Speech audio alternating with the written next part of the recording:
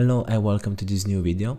Today I'm going to do something slightly different, so I'm not going to solve some case from the Excel World Championship, but rather I'm going to solve some challenges that you can find on LinkedIn and specifically posted by the account ExcelBI, which basically publishes daily challenges during the weekdays and also Power Query challenges during the weekends. It's been a long time since I didn't solve any of those challenges, so I will start from the most recent one and going backwards. So there will be a series of videos regarding this kind of challenges, which are, I mean, not simple, but of course not as complicated as a full case of the championship itself. So let's start from this one, of which basically you can see the prompt. So you're given a list of numbers and you are asked to list the numbers where all succeeding numbers are larger than the number. So example 3769, first is 3, succeeding numbers are 7, 6, 9 and are all greater than 3. Second is 7, succeeding numbers are 6, 9 and 6 is smaller than 7 and excluded. 36, succeeding number is 9, which is greater than 6. 40 is 9, there is no succeeding numbers and it's excluded. So answer is 3 and 6. So list all the numbers where all succeeding numbers are larger than the number. Okay, I'm going to, no, I thought I was going to copy this, but I will do the keyboard in my local Excel. Okay, I think I will try to solve this the standard way without any specific fancy formula. So I'm going to give this a sequence of 9 because we have 9 cases. I'm interested in starting from the first one, so XLOOKUP of this here. Okay, so that's the first sequence. What I'm going to do first of all is to text split based on the comma as a column delimiter. I'm going to get rid of the wire of the microphone. Sorry, not column delimiter but row delimiter. Okay, I want this vertically. Actually I'm going to split on comma space, otherwise I will have some weird patterns, and also convert it to number. So basically we can say if and this is less than everything which is below this, but I need to make this dynamic depending on the number of numbers I will have below the current one, but we'll manage this later. So high level we're talking about this, but 24 should be included as well. Yes, I don't know, this is not an elegant way to solve this, but the highest number of numbers I have will be the last one. So if I substitute the comma, we'll have 11. So what I could do is something like this, and I could say filter of this where this is not empty. Okay, and in this case it's working except this, and so I will throw any error in and force it 0 because it means that's the last number. Okay, and so I will do a text join using comma space as delimiter,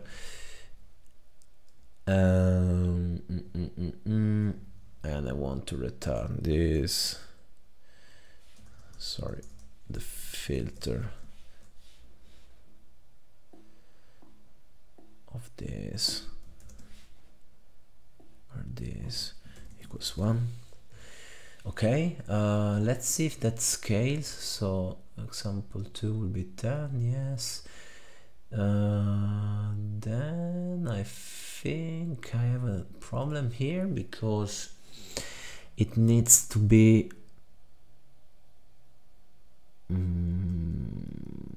okay, so that's a simple problem.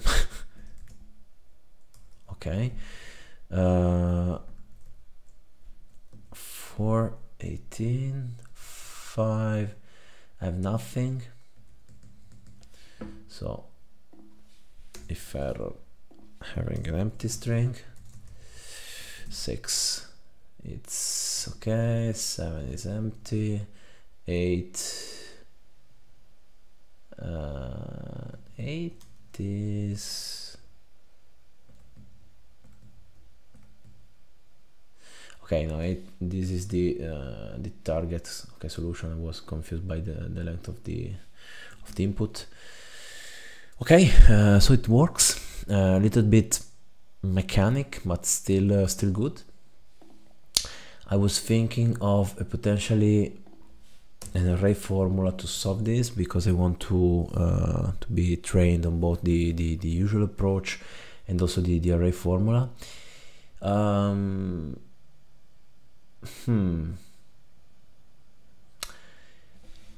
Because basically I will need to iterate over the numbers, and a good way to do that is the usage of scan and reduce, but honestly I'm not so familiar and confident in using those kind of formulas. Another way would be to do a by row, also I've separated the numbers the same way I did here, and then going by row. The problem is I need to check everything which is below me.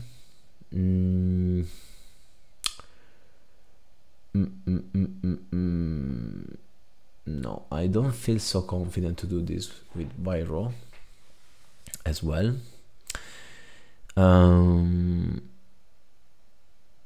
Because I will need to consider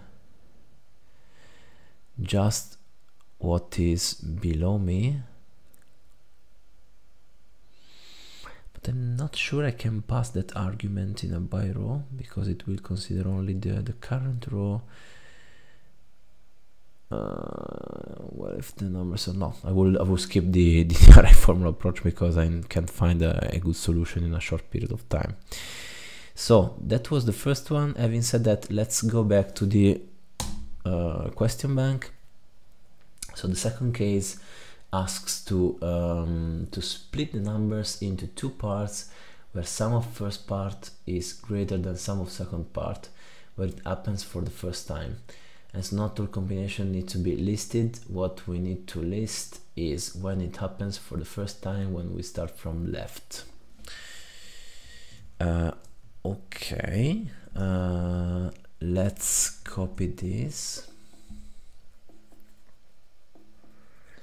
Okay, so it means that 1 plus 2 plus 3, which sums to 6, is, what's the request, greater than 4 plus 1, 5 minus 5 is 0. Because otherwise I would have 1 is not greater than 2 plus 3 plus 4 minus 5 plus 1. 1 plus 2, which is 3, is not greater than 3 plus 4 minus 5 plus 1.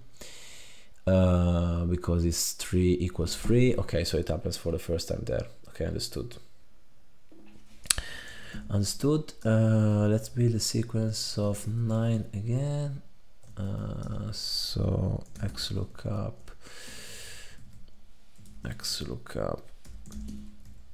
this into orange, returning sequence. I will do the same thing, so text split of this, comma space. Okay, and I will convert to number as well. Okay, I think it's something like the previous one. So it will be, maybe it will be useful to have a cumulative sum going on. Then I can say if this is greater than the sum of everything which is below. I need to filter again this, including this not empty, so otherwise it's 0. So I have a 1 here, which is correct. I will throw an if error, which is 0.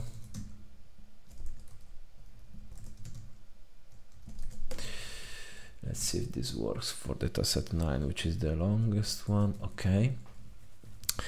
And then basically I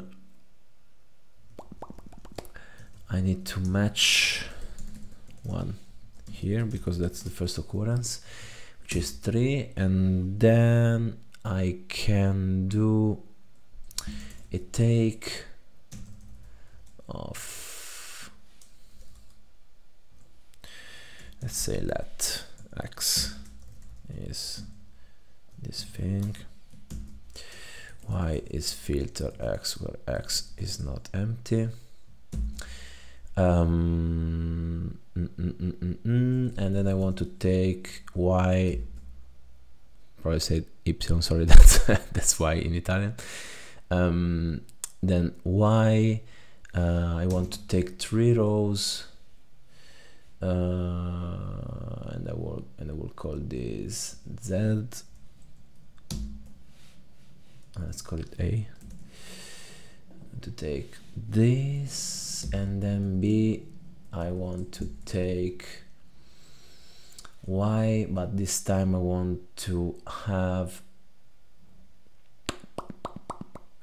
I need the length in some way, so we'll take -1, but it's just a placeholder, and then I will return h stack of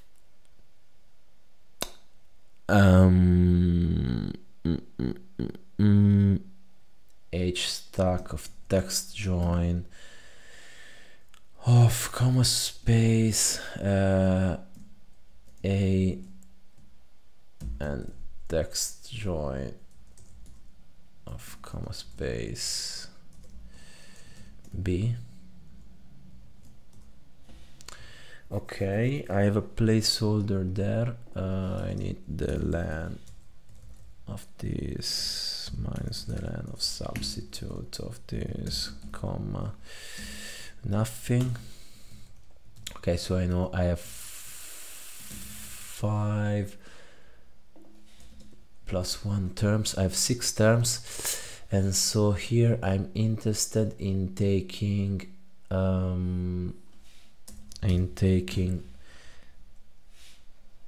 this minus this with a minus before, because I want to take the last terms.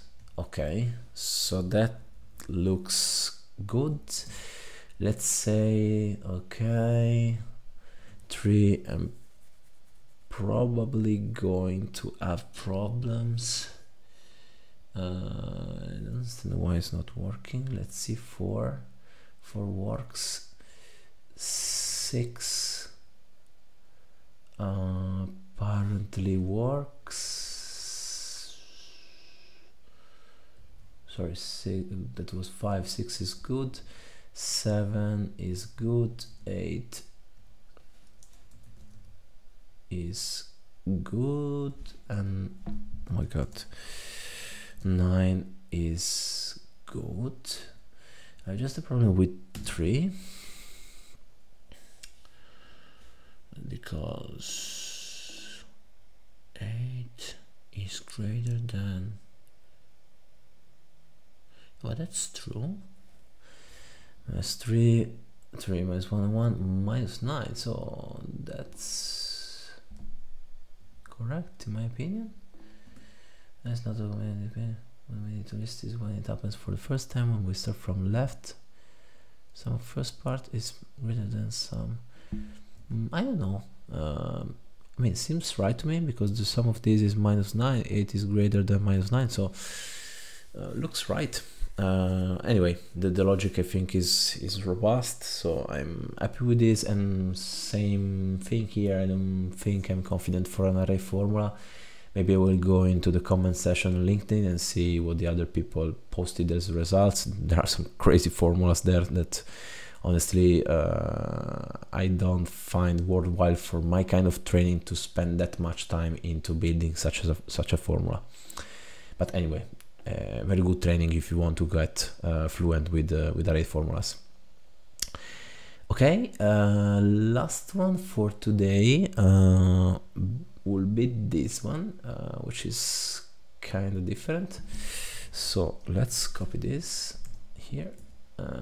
This input says encrypt the given words using keyword cipher. Keyword cipher, write down A through Z in a row and write down the given keyword without any duplicate letter below that in second row. Remaining space in second row will be occupied by unused letters from A through Z. This mapping will be used to encrypt the plain text.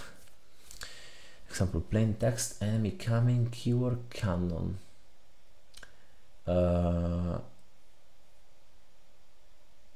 Cannon?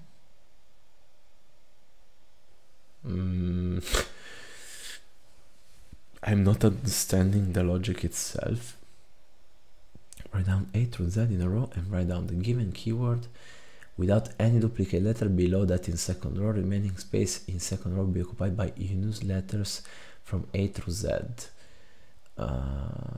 This keyword, this mapping will be used to encrypt the plain text. Okay, so I have the A to Z, then I have CANO, which is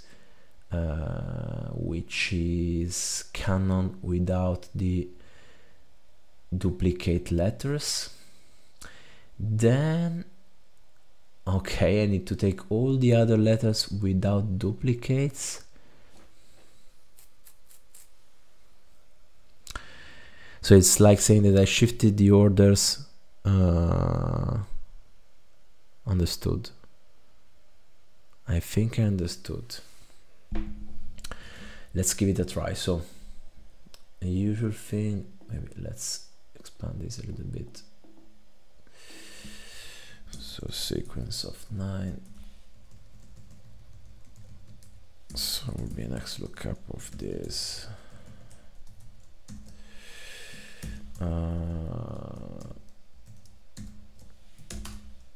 Okay. So it will be A through Z. So it will be a sequence of 26 rows starting from code of A. And I want the corresponding letter for this. I bombed the insert in my keyboard. Don't know what is going on here, but it should be like this. It's okay.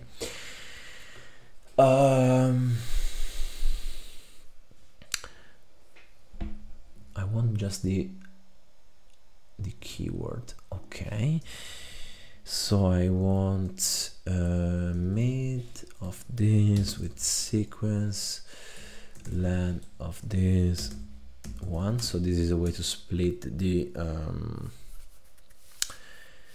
letters. I want the unique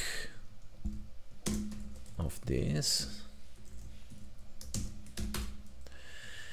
Okay, then at this point I will have this here.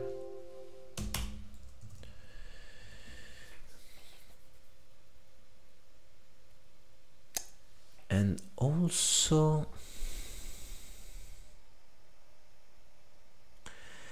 I will need to start again from the letters that are not found. So what if I do a sum ifs? sorry, countifs of this with this. So I have the A, I have the H, I have the P, and I have the Y. And so this will be a VStack of this and filter of this, where this equals 0. Yes.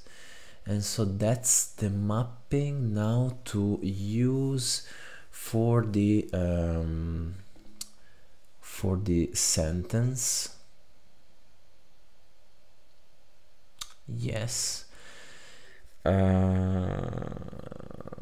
try to do in one cell, but I'm not confident, so it will be a concat of x lookup of mid this len of this one. My lookup array will be this, my return array will be this. If not found, I'm assuming this will be a space. No, clearly no. Clearly not working, so let's do this the old way. At some point I will need to fix those kind of blind spots I have with the array formulas.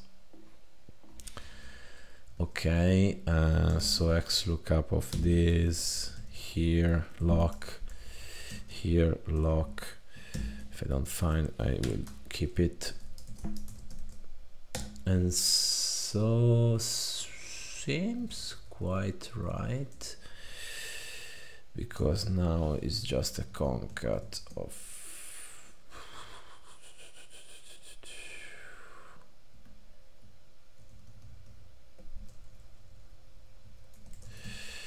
I will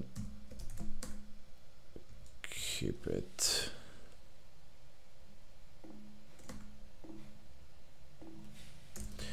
If this is empty, I will say empty, otherwise my x lookup. Not sure this will keep with all the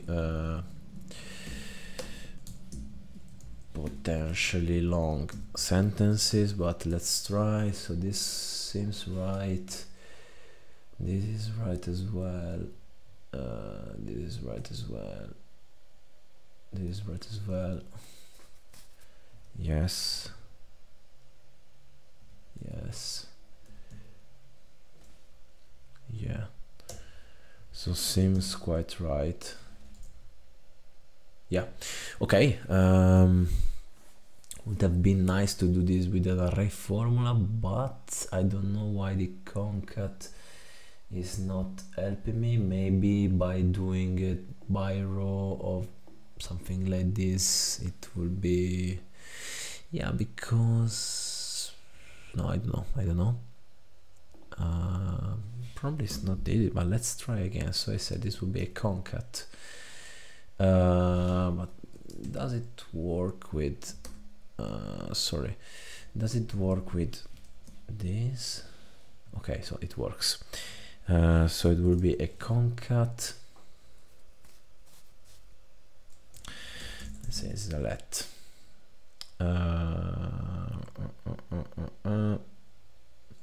So string will be this. I will leverage some space here. String split will be mid of string, sequence of len of string one. Okay, then I will do a by row string split lambda row x lookup row into my little alphabet here. So this not found, I will keep row.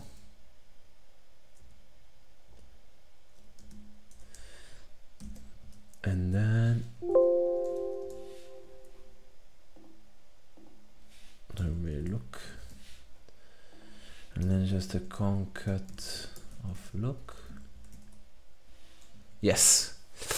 Okay, so it was needed a by row to do this. Maybe it's also more robust than dragging here without a definite range.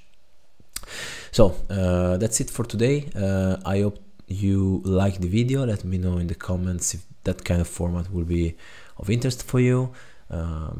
Anyway, I think all considered, it is a nice way to train without having too much repetition on the cases, and keeps you, you know, up to date on various approaches, different problems. So it's a very nice way to build some volume for your training. So thanks very much for watching, and we'll see you in the next one. Bye.